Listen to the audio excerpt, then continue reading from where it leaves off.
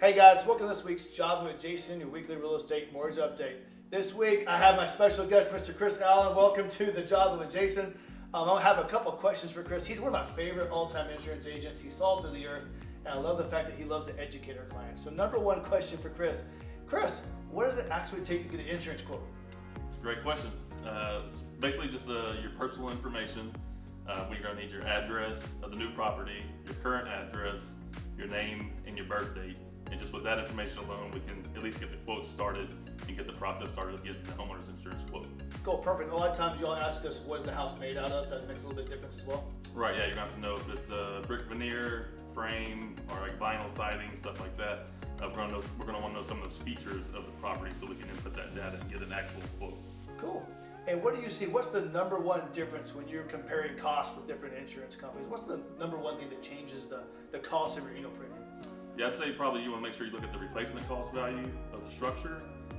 The replacement cost value is going to be what it takes to rebuild the home if you had a total loss. It's not going to be what you paid for the home necessarily, because that can fluctuate with supply and demand and market value. This is just the replacement cost value, which is the features of the home, like the square footage, number of bedrooms, bathrooms, the exterior building material, the roof shape, and the roof material. That'll help us determine what the value of the insurance should be for the replacement cost value. Cool, yeah, I've seen some of these different companies, you see replacement costs just completely different. So therefore it changes your cost, your annual premium. Right, yeah, they'll fluctuate between carriers just because each of them have their own internal replacement cost estimating tool that they use. So they will vary between different carriers. Cool, perfect. And I also see your deductible also changes a lot. Some insurance agents I see, they shop the insurance, or they'll quote the insurance on a higher deductible than others. So one trick is to make sure when you're shopping insurance, just use a 1% deductible. That way everyone's even playing field. Do you agree with that? Right, yeah, we try to start out with the 1%. That's pretty common. That's the most common one you see across the board.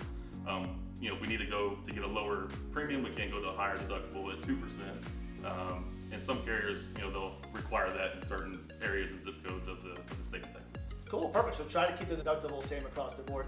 Lastly, a lot of people don't know there's a difference. There's a captive agent and there's an independent agent, which is what you are. What's the difference, and what we see difference-wise?